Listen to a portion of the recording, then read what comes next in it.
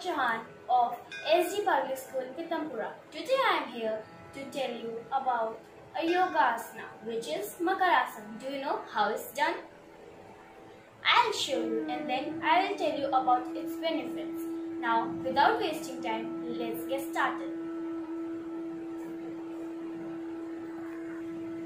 Now, you have to fold your legs like this and then bend forward like this. And then bring your hands to your back and make a namaskar.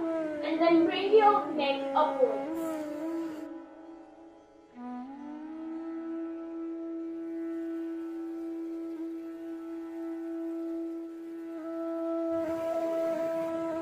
Now, I'll tell you about its benefits. It enhances courage and confidence level in your personality. It is beneficial for those who are suffering from asthma, bronchitis and other elements of the lungs. It enhances creativity and intelligence as it increases circulation in the brain. And it regulates the functioning of adrenal glands. Thank you.